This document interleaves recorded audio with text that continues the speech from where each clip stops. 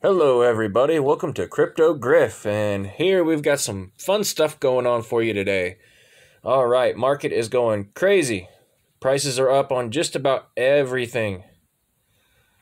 XRP is going up pretty good. I'm actually going to have to change some of my price assumptions. Alright, XRP at 28.41. Wow, what a leap. I'm going to expect this coin to be hitting 35 cents before the end of the month, if not higher. Something is driving the price up, and the Dow, the stock market, everything is up. What do we expect to see from this is going to be, we're getting mass adoption from all markets, including the stock market. People are buying, and we're going to have some huge whales that are about to sell, probably either this week or even today from the jump that we've had in price.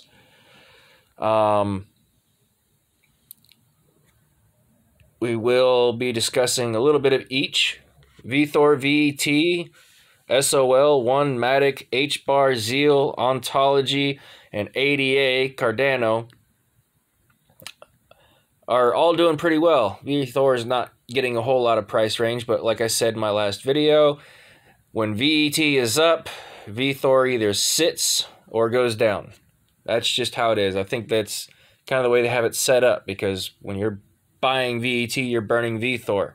People are buying VET when it's at a lower price. When the price is going up, people aren't buying. Make sense? All right. Now, those of you that are holding D&T and other Coinbase coins, you'll probably notice today that Coinbase doesn't want to work when the market's up.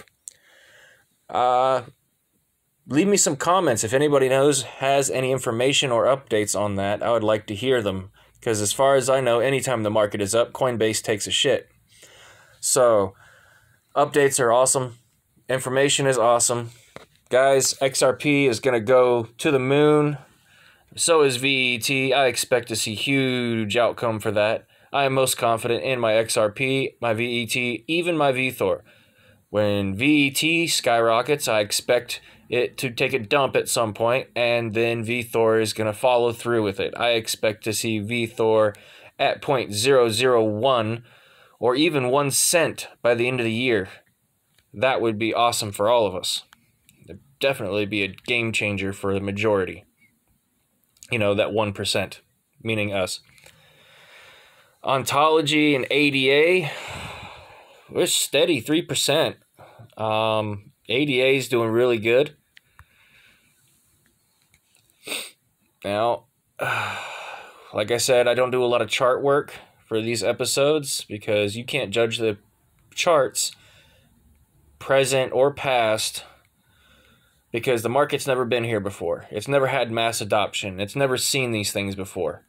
This is going to be the biggest economic change that the United States, if not the world, has ever seen. So I expect to see a lot for ADA, Cardano. It may or may not be the next Bitcoin. All right, guys. Check on that Coinbase app for me. See if you guys can tell me any information on that. And if there's any coins that you guys want me to do a video about, you're welcome to hit that like and subscribe and tell me what you think. Alrighty, feel free to leave me some conspiracy theories. We love those. With all this COVID going on, I love to hear a good story. Alright, everybody. Have a good one. Bye-bye now.